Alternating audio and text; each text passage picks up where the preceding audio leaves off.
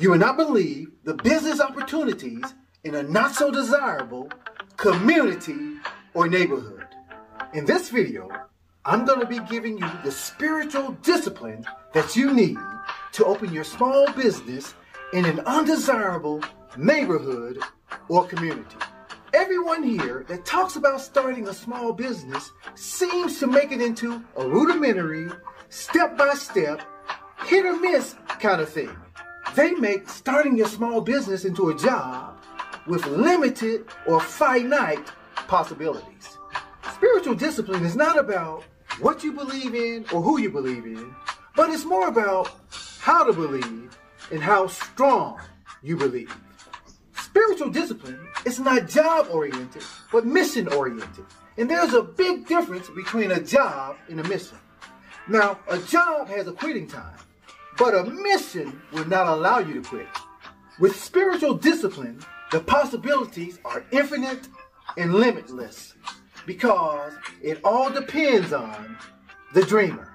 Spiritual discipline includes your dream, faith, courage, the required steps for starting a small business, negotiating adversity, gaining wisdom, and maintaining the spirit to keep dreaming. Now, bad neighborhoods come in all shapes, sizes, and colors. I welcome everyone here with open arms, but I also welcome your helpful insight. I bet somebody's asking right now, what are your qualifications for a small business? Well, as far back as I can remember, I was raised in a small business in a predominantly black city. I was raised off of black dollars. Now, how many people can say that? I have a degree in business finance. I was an officer in the military. Currently, I'm a 25-year small business owner. I'm an American patriot that loves this country and loves the opportunities that it presents. And most importantly, I'm a proud father of two. The first thing that we're going to talk about is your dream. The dream of business ownership in the hood is everything. And without a dream, you have nothing. Make sure that you listen to me now, because the listening creates the faith. And without faith, this dream will not materialize. Faith is the belief in something that has not yet materialized or happened yet. You have to believe this dream into existence. This is the most writing that I'm going to ask you to do. Take your dream and write it down on paper. Now, when you write this dream down on paper, make sure that you're precise and concise with what you want. For example, through your business one day, you might want to live in a gated community. If you're not concise in your dream, you can end up selling top rooming in prison, and your dreams of being in business and living in a gated community will have been fulfilled. You see, it's simple. When you can't concisely define your dreams, you get what's left over from the people that know what they want. So let me give you an example of how we think in the hood. If I ask you, hey, how do you feel today? Now, if you feel good, your answer is going to simply be, hey man, I feel really good today. How about you? But if I ask you how you feel today and you feel bad, you go all into the description. Man, I woke up this morning, my back was hurting, my ankle was hurting, my teeth was hurting, my leg was hurting, I looked in the mirror, I think I cried. Ooh, I feel bad today. We have been socialized, especially in the hood area, to stress and emphasize the negative.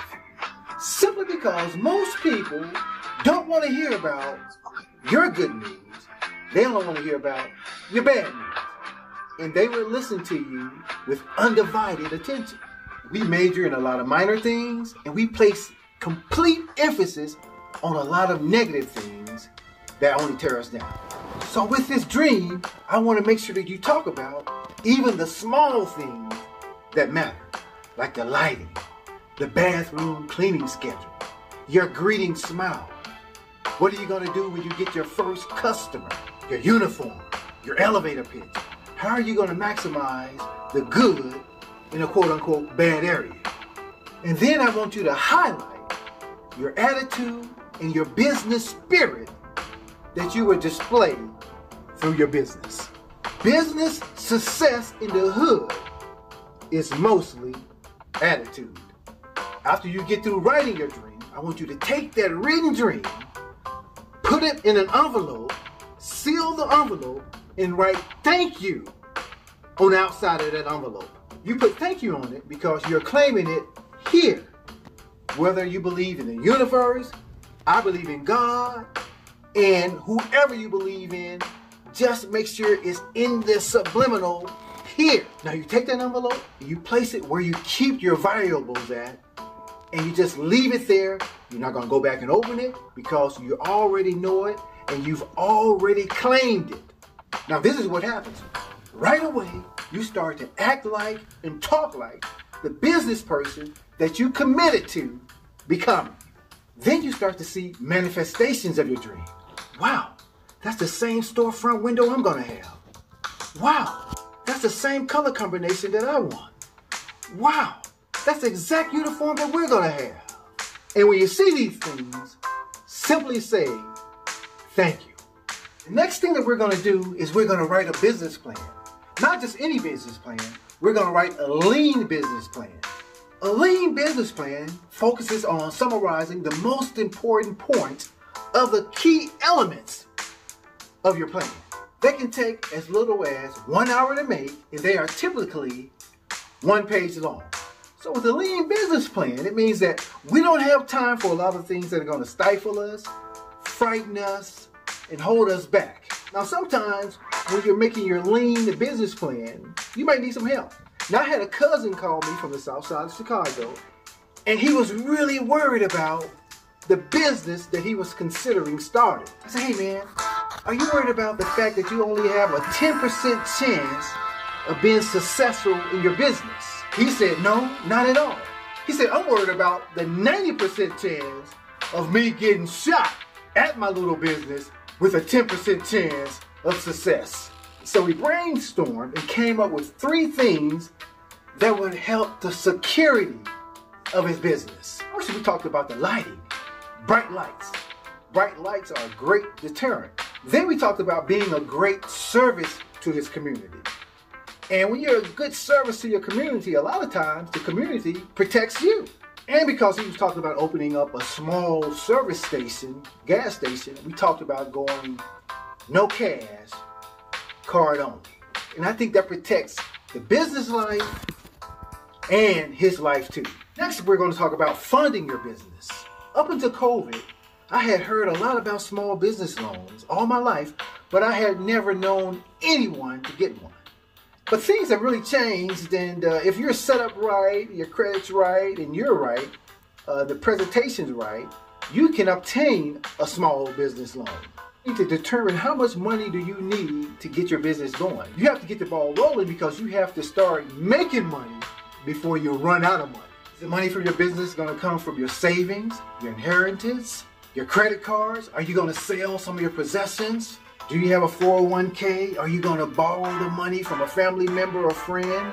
Now, if you're fortunate enough to own a home, you can take out a line of credit and really get this thing rolling.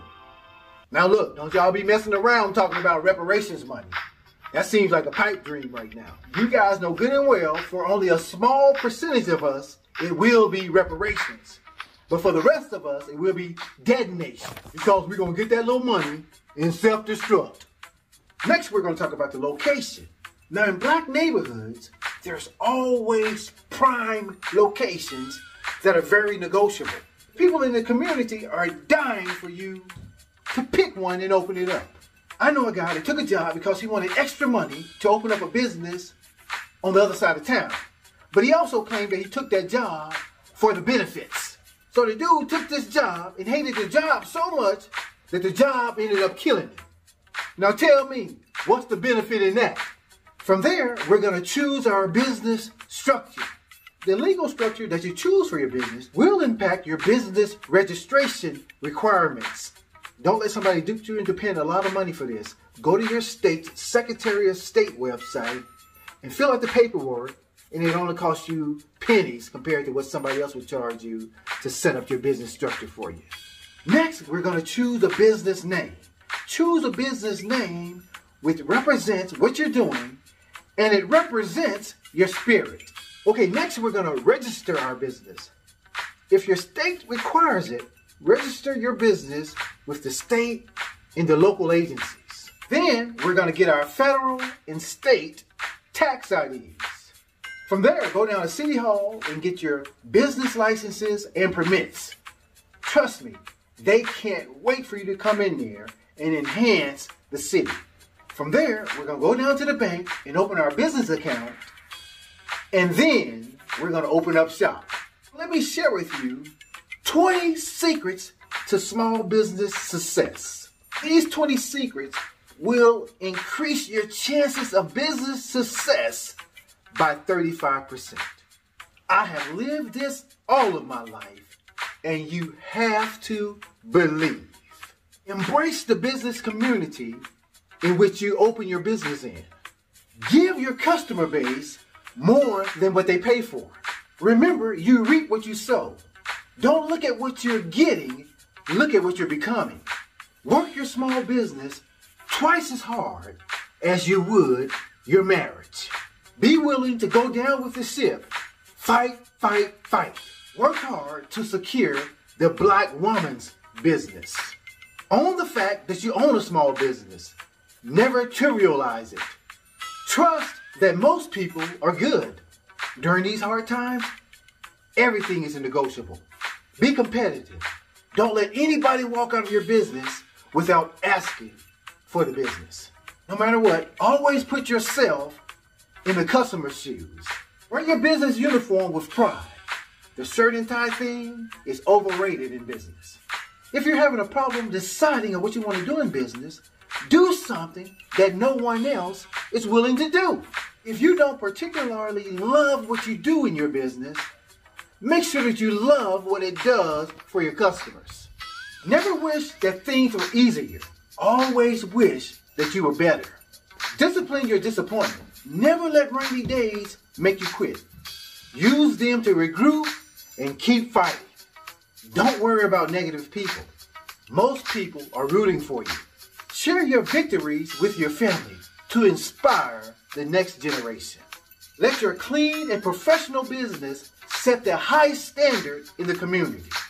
And lastly, stay humble and prayed up.